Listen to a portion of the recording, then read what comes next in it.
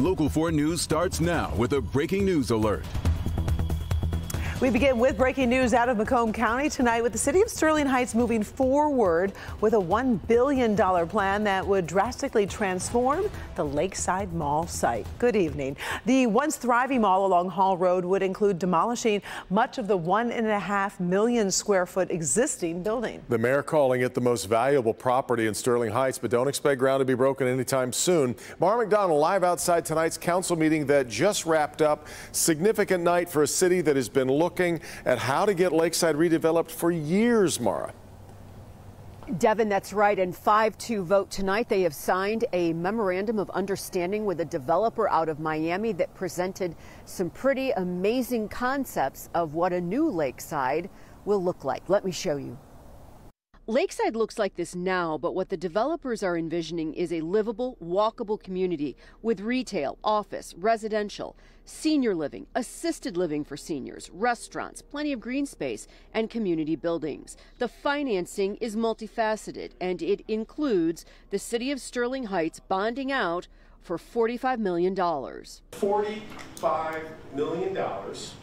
We're acting as a Wall Street bank to make sure that this project goes forward. Those bond monies would go for utilities, roads, and infrastructure that the city would continue to own and would be paid off with tax increment financing monies, not homeowners' tax bills. The bond payments come entirely from within the Lakeside project. So the way it works, for those who aren't familiar, is as the tax revenue will increase because they're going to be building and building and building. They're going to be at the end of this project. We anticipate that the total value of all the property, and there will be around what, $700 million. The renderings presented tonight are not something that is written in stone, but rather a concept that will change as the process goes along. And it's going to be a long build out, likely 12 years. Back here live, you know, when we talk about that build out, they did give a timeline for, essentially what happens next. And the anticipation is that 2023 is going to be spent getting all these financing components in place. You're likely, assuming everything is a go on the financing and things move ahead, you likely won't see any demolition of this property probably until 2025. We're live in Sterling Heights tonight. I'm Mara McDonald, Local 4. No, Mara, sometimes I think we've reached a point where people hear mixed use, their eyes kind of glaze over a little bit. It's become such a buzz phrase, and we have seen public-private partnerships end with communities holding the bag before. We have. I mean, and they, the council members themselves tonight referenced Allen Park with that failed movie venture that did not go well there. And they repeatedly asked their finance team, the city finance team, what is the risk to the city of Sterling Heights? And while the finance team, essentially said this, look, every project is going to have risk, but this is minimal, and there are stopgaps that are in place here that the city is not going to be left holding the bag. The need for the demand for safeguards in this day and age. Exactly. All right, Mara. Now to a dramatic rescue in Ypsilanti Township, and it was all because one man refused to let his neighbor die. It happened back in late September when he went running into a home engulfed in flames. Our Pamela Osborne joins us live tonight. Pam, this is an incredible rescue story. It really is, and it actually brought tears to my eyes when we were interviewing DJ. He's the man who was rescued from that fire. He and his wife, they lost everything they owned in that fire, but there was something he said that really stuck out to me. That was the possessions they lost don't mean anything at all. It's all about life, what you do with it, how you live it, and he is alive today because of what his neighbor stepped up to do. It was September 30th. D. Bates was doing yard work at his Ypsilanti home when he heard his neighbors screaming about a fire. You see him here on Ring doorbell video, looking, then running towards the home. DJ Alber was inside. Walked into the living room and there was a haze of smoke. When he walked into the bedroom, he found the mattress on fire. At first, he thought he could put it out himself. I was just overcome with smoke and flying flames. At this point, he'd been burned. Then darkness set in. I couldn't get out on my own. I've had some strokes, some health issues. Albert says he found a pocket of air on his living room floor right next to the piano. This is where he was lying when Bates rushed in to help. Front door was open. I heard the guy yelling.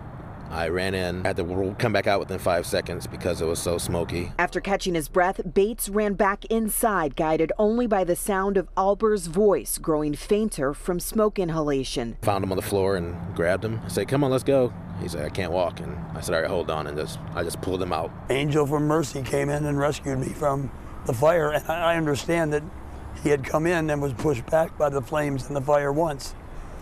And he was outside and he said, "I couldn't let this guy die." And he came in and dragged me to safety. His gratitude echoed by officials in Ypsilanti Township who presented Bates with an award at Tuesday night's meeting. The two men who'd never met before that day tell me they're more than friends. They're like family. I mean, how do you thank somebody for saving your life? There's no, we gave him the Zingerman's basket and a bottle of wine. How nice is that, you know?